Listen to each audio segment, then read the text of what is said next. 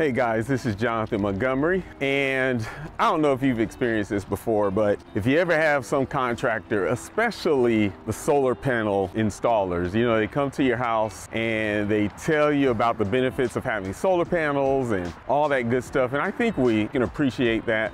We know that over the years, the solar panels have grown in popularity. More people are getting them installed on their roofs. You know, we have government benefits that really incentivize people to get the solar panels installed. But that solar panel salesman will make a claim, which I have debated with them for a long time.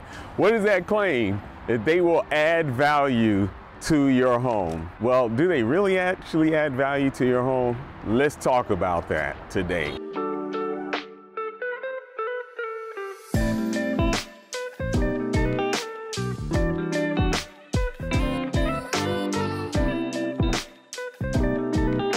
But first, what I'd like you to do is make sure you subscribe, click the bell icon so that way you can know when I get a new video out here, and you know, you can keep up with me, because you know, as an appraiser, I see real estate from a different perspective, kind of like opening a treasure chest every time when I'm out here in the market, and I see so many different things and scenarios and stories, so I always like sharing them with you.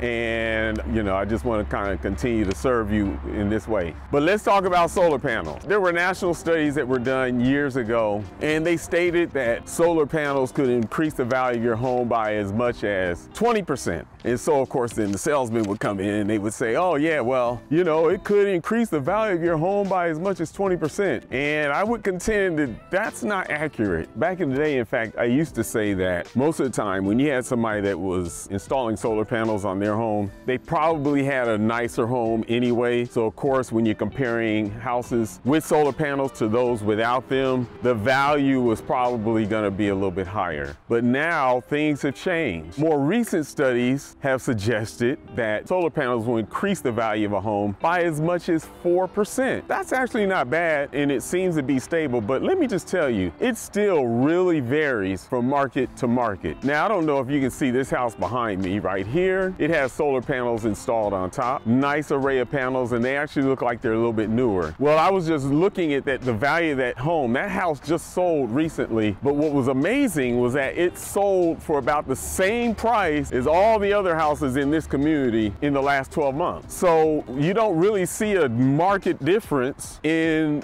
that house having solar panels. Now, when I come across a home that has solar panels, I have to take a few things into consideration when I'm determining the value. Now, Freddie Mac and Fannie Mae have set guidelines recently that they've kind of like set the bar for what we as appraisers do and how we approach valuing solar panels. Let me just kind of share a couple things that we have to take into consideration. First, are those solar panels being leased? If they are being leased, then we don't treat those as real estate, we treat them as personal property. The idea is that that lease would have to transfer over to a new buyer, and that may not be an automatic transfer. The new buyer may not want to actually take on those new lease payments, and if they did, then it can impact the purchase price or their purchasing of power. So that is something that has to be taken into consideration. If it is leased, general guidelines now are that you do not include them in the value of the property. Now, there's another scenario. If you got a loan specifically for the solar panels, and what does that mean? So let's say that, you know, solar panels came in, the installer came in, and the salesman came in, and they said, okay, we're gonna finance this. We have special financing just for solar panels. Well, that financing also attaches specifically to the solar panels, not the entire house. So in general, they are not treated as part of the house, they're treated as personal property. In both scenarios, the idea is that if you don't make those payments, whether they are leased or financed with a specific loan, in theory, they can come back and repossess those solar panels. Now, I have yet to see anybody climb up on a roof to repossess solar panels. I don't ever want to see that either. But that, in theory, could actually happen,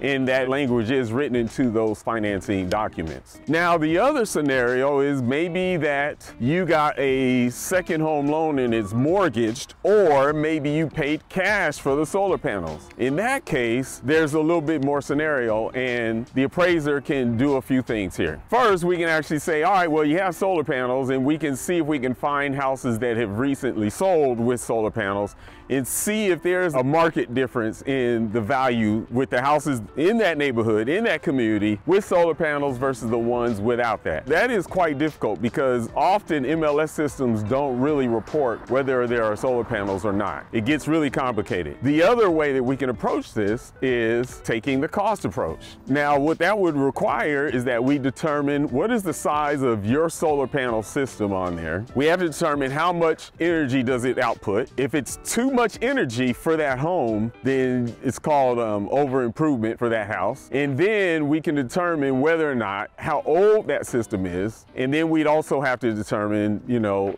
what is the warranty on that system? Because most of the time, solar panel systems have about a 20 to 25 year warranty. So we would depreciate the value of that. Bottom line is, it's complicated, okay? These are some things that we are always taking into consideration when we're dealing with solar panels. But what we have to understand is that they do not automatically add value to a piece of property. They add market appeal. Of course, a new buyer, they might say, yeah, I really like this, and maybe there might be some savings. But if you have an older system, or if the system is smaller or larger, we have to do a lot more research to determine whether or not there is real value. But like I said, that's part of our job. We go out here as appraisers, we have to encounter these different scenarios. And really, it kind of is the same as whether it's a deck or brand new windows or solar panels. The process and the challenges are pretty similar. But anyway, I hope this helps you. Like I said, this is a pretty complicated issue. It's not as cut and dry. It's not as simple as the solar panel salesman will tell you. But you know, if you like them, get them. If it works for you, go for it. All right. I don't see any downside to really getting solar panels if you can afford it, if it works for you financially. Anyway, talk to you soon on the next video. Goodbye.